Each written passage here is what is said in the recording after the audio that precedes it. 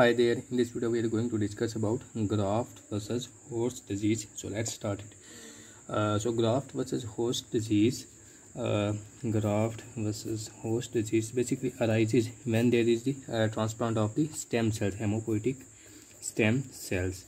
So in what condition hematopoietic stem cells are transplanted? These cells are transplanted basically in condition of bone marrow failure, which occurs in aplastic anemia. Okay, they can also be transplanted in malignancies, for example leukemia and similar malignancies. They can be transplanted in the congenital deficiencies, for example thalassemia, and they can be transplanted into the hemophilia and so on. So these congenital deficiencies can also be treated by hematopoietic stem cell transplantation. So these hematopoietic stem cells basically they were derived previously from the bone marrow, but nowadays what is done, hematopoietic stem cells growth factors are used, and when they are used these cells then can be cultured from the peripheral blood. So in modern days they are derived from the peripheral blood after using the hematopoietic stem cells growth factors. Okay, so when they are obtained here, they can also be obtained from the umbilical cord. Umbilical cord is a rich source of the hematopoietic stem cells. Okay, and now we move towards the disease, graft versus host disease. So how it arises? Before transplanting the hematopoietic stem cells, the host is irradiated or it is subjected to the chemotherapy to destroy immune system. So immune system of the host is destroyed immune system of host.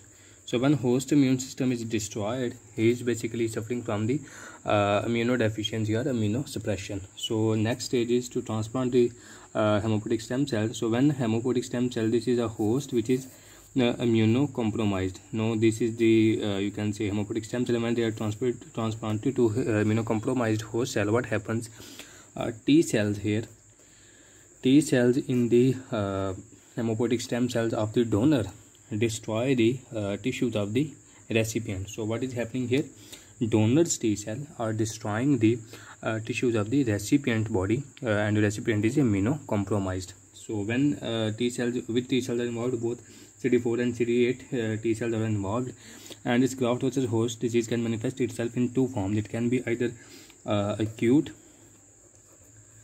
graft versus host disease, or it can be chronic graft versus host disease. Acute graft versus host disease arises within days or weeks after transplantation, and it basically affects three principal sites. One is skin, other is GIT, and third one is liver.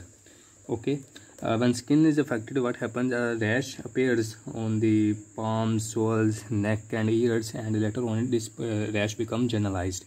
And in GIT it leads to the formation of ulcers. Okay, and lead to the bloody diarrhea. It leads to the bloody diarrhea here.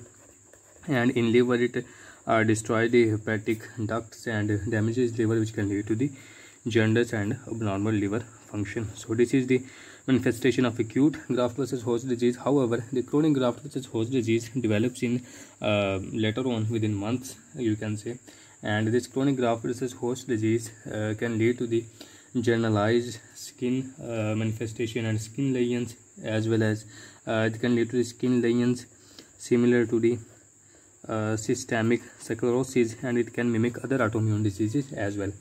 So how to overcome this graft versus host disease? To overcome this graft versus host disease, one approach is to destroy the T cell in the donor's hematopoietic stem cells. So when T cells in donors hematopoietic stem tissue is destroyed, graft versus host disease, risk of graft versus host disease is decreased. However, there is increased risk of the transplant rejection.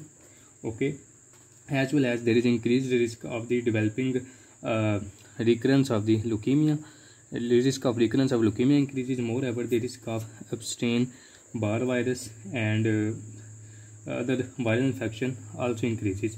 So on one side, this eradication of T cell improves the survival of the patient by reducing the risk of the graft versus host disease, while on the other hand it leads to the development of you can say recurrence of the leukemia, and leads to the infection of Epstein-Barr virus, or it can lead to the graft rejection. So it is basically a dual phenomena. Moreover, the patient, when he is subjected to the transplantation of the hematopoietic stem cells, he is immunocompromised for longer duration because his own immune system is destroyed by radiation or by chemotherapy.